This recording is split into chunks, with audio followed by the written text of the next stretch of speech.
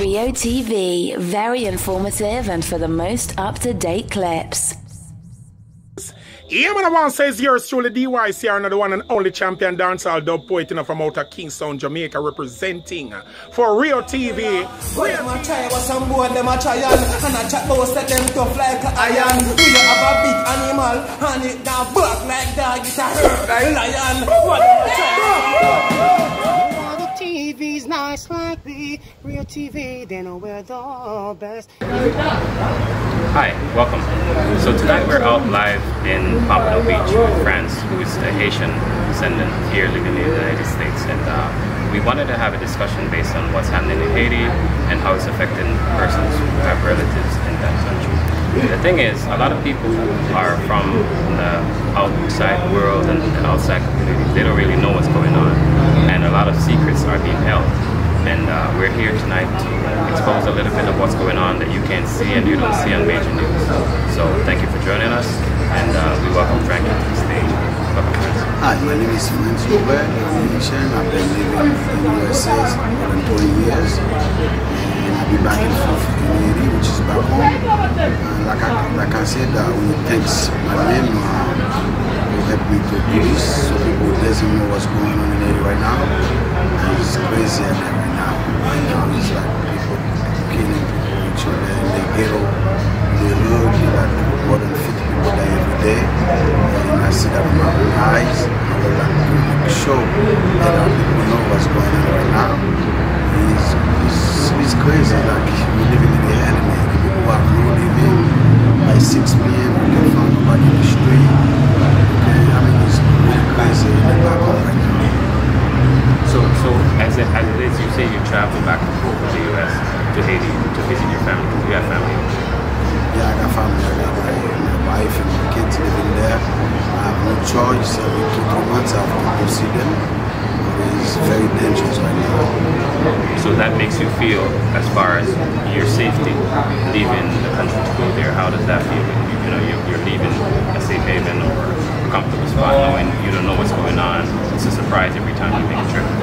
Every time you make a trip with your family, you just say it's your life, which is there's a possibility you can go and you cannot come back. Right now what's happening in Haiti, if you die, you have no justice. Anybody can say how you go. Somebody can see you in the street killing you. You don't die for yourself, and nobody don't care about how you will die. There's no justice, nothing. It's crazy right now, but I have no choice because I love my family. I have to go see them. Definitely. But how is it as far as with people living, like poverty situation or food, water, daily things that people normally need to move around and things like that? Right now, people don't really find water, they don't really find food. So I know some people in my neighborhood, they eat like once every 2-3 days, which is like nobody find no good water, no good food. Then sometimes if you find the food, the people in the ghetto, not even people in the ghetto, in the city, they don't really got money to pay to buy what they want.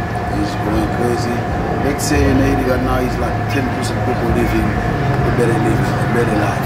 10%, living, which is every 100 people, you probably find 10 people, 10 of them who live a little bit better, comfortable life. And those people, do they live in a separate community from the regular? They live in a separate community.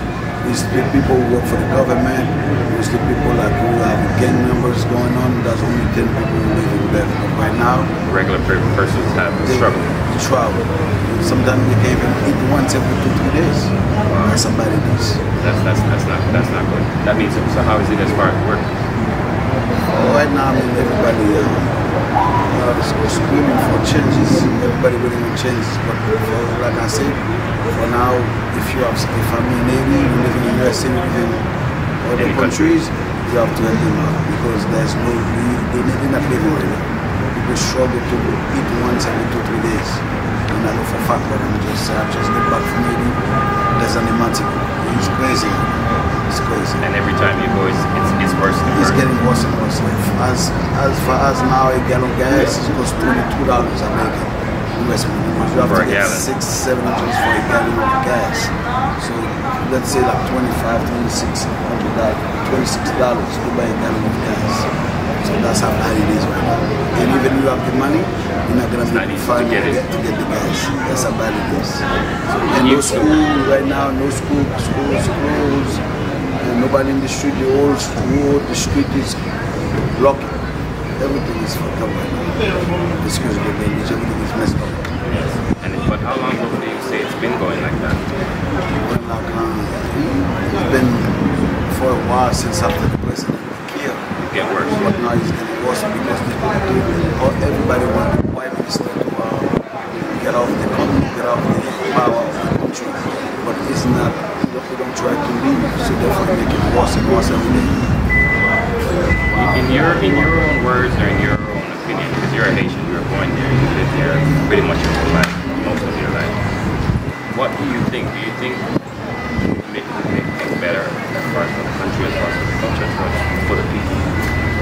In my opinion, for the country to get better, we need to change our neighborhood. I mean, let's say the UN in this country, we don't try to help.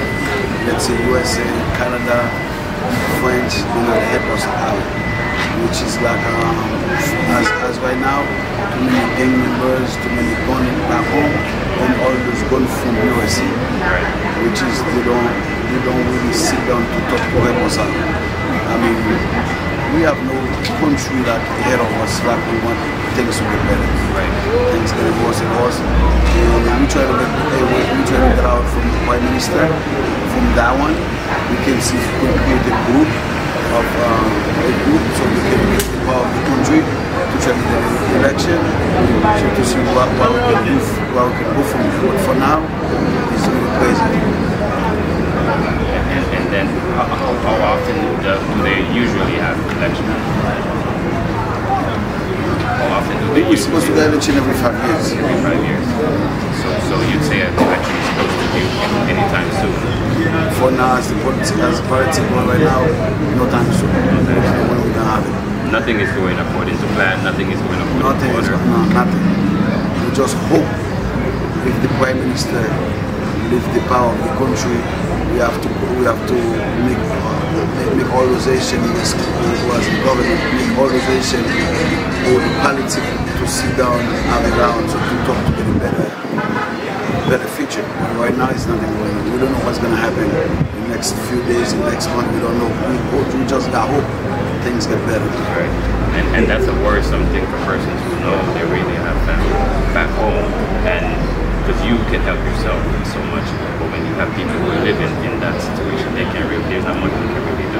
The worst thing about it now, the NBC is closed. Let's say you live here, you're a US citizen, if you try to get your people from Haiti. So if you've never traveled before and you've never been out of the United States, or if you've lived in Haiti your whole life and you've never been out of Haiti, it's a different scenario. You don't know what's going on. But for persons who have families, and for persons who have friends, and for persons who care in general for the world, I know you guys wondering what's going on in Haiti. Why you're not seeing it on major news? I wonder sometimes why. Do you happen to have any idea why that could be, friends? The main thing is in Haiti right now we don't really have no leaders to take for our country. We don't really have nobody to think positive for our family, for our future. So which is like there's a lot of things. Even the people, the journalists who've been tell people what's going on in the media, like tell the news, they still work for some rich people, which is what's going on really happening in Haiti right now. The rich guy, let's say the guy who have big business, who been in this country, they have the control everything. They control the Senate, they control the government, they control the people who give news, the journalists, they have control of everything. The true story never come out from Haiti. What you hear on TV, what you see, they want you to hear. That's exactly they want you to hear. But the main problem is we don't have no leaders, so which means people who doesn't live out in Haiti, they don't really know what's going on. Because the rich people, the oligarchs, which is them people been in Haiti since after Duvalier, which is they've been there more than like 25 years, going 20 years. They don't really help the country. They just try to get the family rich and leave the country, which is they got control of everybody. them oligarch people, they're the one who make complot to kill the president, because the president, which is Moise, excuse me, tried to get the country going, try to make the low class people live a better living. So that's how they pay money to kill them, which is like, we don't really know for fact what's happening in Haiti, because even the news don't give you exactly what's happening. That's the main problem. We have no leaders. If you have somebody who vote for president, soon as you're president, them oligarch, them rich they guy, don't want him there.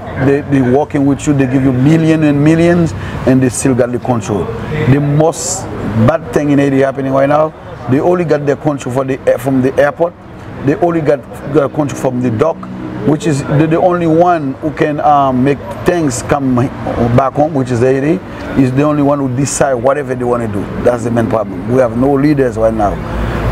For right now, there's a lot of the population know exactly what's going on right now. We have only one guy who fighting, try to tell people what's going on. His name Moise Jean-Charles, which is he try to inform the population what's going on, and he tell in the news exactly what's happening. For now, we have a lot of people go on the street, block the road. They know what's going on right now. But before, we never have a chance to know what's going on. But for now, a lot of people know what's going on. So we hope they hear our voice. But people who's in charge in Haiti right now, which is like we should have Lonnie. We should Lonnie is back home. We should call group back home from USA. They not try to help. They try to make things worse. That's the main problem we have right now. Yes. Well, as you hear, definitely it's just getting crazy and crazier, and hopefully there can be a change so that the people who are suffering can really get some help, and the people who need the help can reach them. But if it is that you want to send food back home, if it is that you want to send money back home, why is it so difficult? Why is it that it's such a struggle to get it in the hands of who need it? Yeah, even you sending money right now, let's say if you're sending money to the government to try to help the population, the poor people who really got need, they're not gonna get it. When you send the money, whoever receiving the money is a group who is receiving the money to work for the government, they will keep them for themselves. They will not help. So it's just, no matter what, it's just always about them, not about the people. Not about the people. It's always about them. They just see themselves. They don't see the population. They don't care how you live, which is we have no leaders at all. That's the main problem. And as instance, right now I got my family back home. If I'm sending money to them, it's not easy for them to pick them up. Because most of the bank are closed, and the transfer, when you do a transfer, they've been closed most of the time. And top of it, if you send money to somebody right now, if they don't have to protect themselves, they might get killed. Trying to get it. Try to get the money. That's how bad it is right now. People who knows about it, they know what I'm talking about. Every day is getting worse and worse. And so that makes it a struggle. If people have to live 3 days before they can eat. Imagine you're eating 3 times a day, and these are people who sometimes are eating 2 or 3 times a week. That's it. It's not easy. Sometimes there are people who say they are like 5-6 days. They don't know when they're gonna eat a good food. They don't. And I know for a fact what I'm saying right now. Haitian know what I'm talking about. Whoever Haitian who listen to me, who has family back home, they know exactly what I'm saying. And it's a true story. It's not like a made story, it's a true story. People struggle to eat once every 2-3 days. A lot of people struggle to eat once every 2-3 days right now.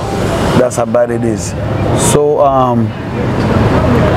all I can say, all Haitian who don't live in Haiti, who live in USA, who live in Canada, who live wherever you live, in England and so on, you have to think twice for the people who live back home right now, because the struggle, they get a lot of people dying by starving right now.